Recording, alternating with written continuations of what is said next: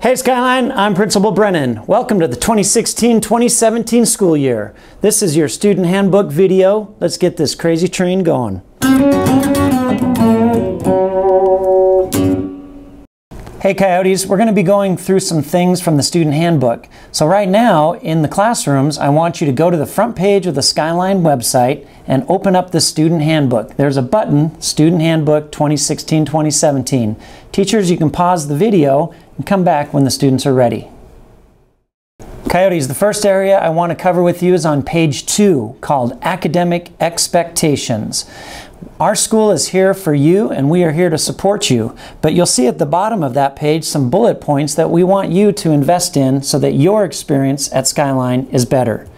Be present, be on time, come to school with your homework and your materials, be a good digital citizen, things that you know will help you to be the best Coyote you can be. So take a look at the academic expectations. We're in the Skyline attendance office, and right next to academic expectations are attendance expectations. Your strong attendance at school is absolute key to your success. If you have to be absent, please call the attendance office for your grade level. Right here in the attendance office, there's a card with numbers for each of the attendance clerks.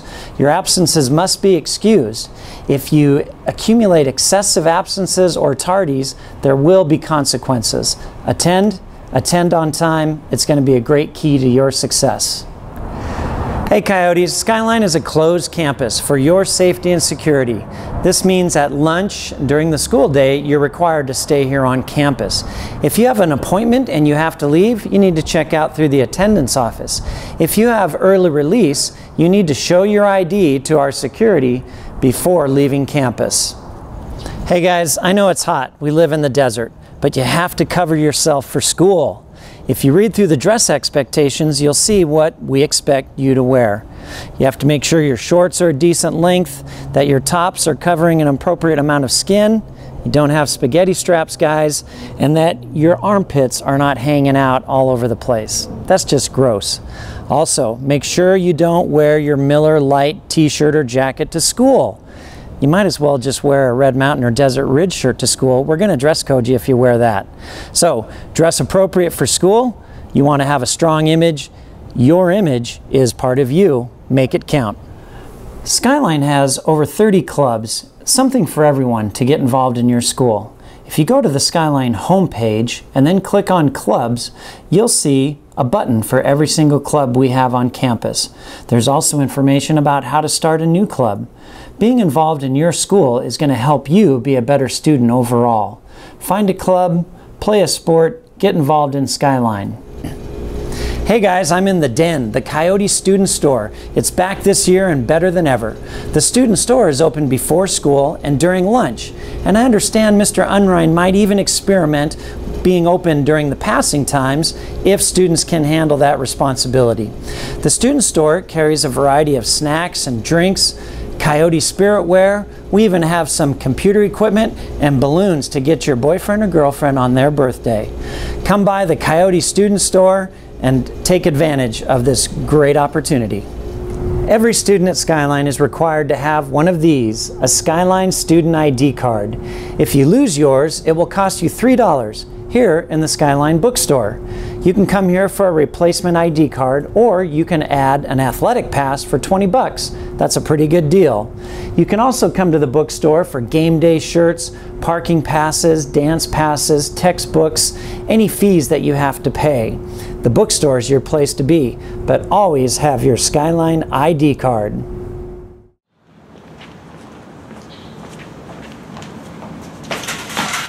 Oh no!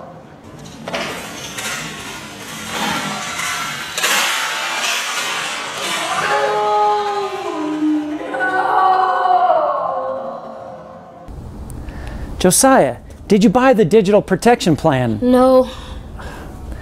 Coyotes, don't be a digital doofus. You need to buy a digital protection plan to protect your device from damage. I thank Josiah and Garrett for helping out with that segment. In all seriousness, taking care of your device is a very important part of your responsibility as a Skyline student.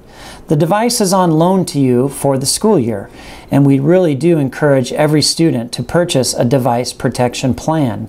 It will come in handy if you should drop your device, break it, have something go bad. It's like a guarantee protecting you.